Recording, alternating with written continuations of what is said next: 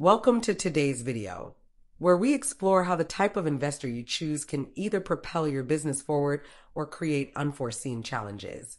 Let's start with venture capitalists, or VCs. These investors bring significant capital and expertise to early-stage businesses, helping them scale rapidly. Sounds great, right? But there's a downside. VCs typically demand control and push for aggressive growth. This example is WeWork. Backed by major VC firm SoftBank, WeWork's global expansion far outpaced what was sustainable. Eventually, this aggressive growth led to a valuation collapse and a failed IPO.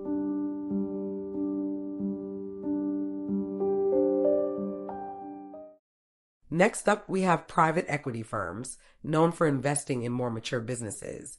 These firms provide capital for growth or restructuring, but they tend to focus heavily on short-term profits and cost-cutting. A prime example is Toys R Us, which was taken over by private equity firms. While private equity firms restructured the business, they also loaded it with debt. Toys R Us eventually went bankrupt, unable to keep up with evolving retail trends.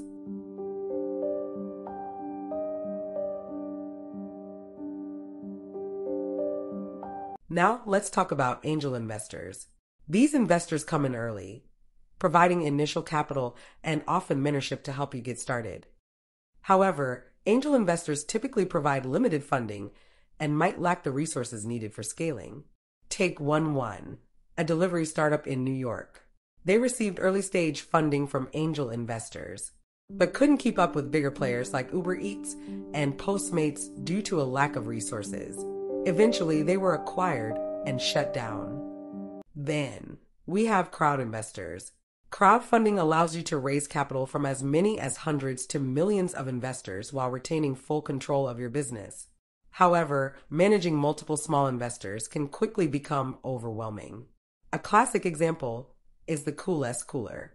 The product raised over $13 million on Kickstarter, but production delays and financial mismanagement left many backers disappointed, and the company faced major backlash. In December 2019, the company announced that it was closing, with over 20,000 of the 62,642 original backers never receiving a cooler. The project came to be regarded as Kickstarter's largest failure. Family offices are the private wealth management arms or entities of wealthy individuals and families that offer patient capital and flexibility in returns.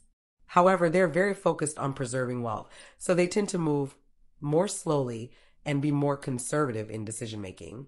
For instance, the luxury brand Chanel, controlled by the Wertheimer family office, was slow to adopt digital and e-commerce strategies, putting it behind faster-moving competitors like Louis Vuitton. Finally, let's talk about strategic investors.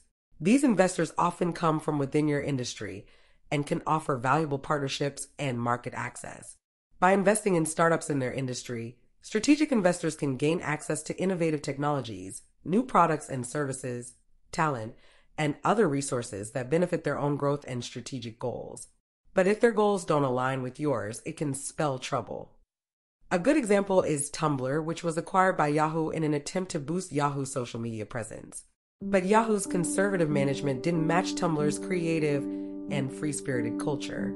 This misalignment led to a loss of users and a sharp decline in Tumblr's value, eventually leading to its resale for a fraction of its original price. So, what's the takeaway? Choosing an investor is about more than just capital. It's about finding the right fit. Each investor type comes with its own pros and cons. Make sure you align with partners who share your long-term vision. If you need help identifying the right investor for your business, do this. 1. Understand the funding needs of your business by gaining financial knowledge. 2. Write a business plan to understand your industry better. 3. Identify the investors that best fit your business using the guide in this video and the links in the description. Thanks for watching. If you found this video helpful, be sure to like, subscribe, and hit the notification bell so you never miss an update.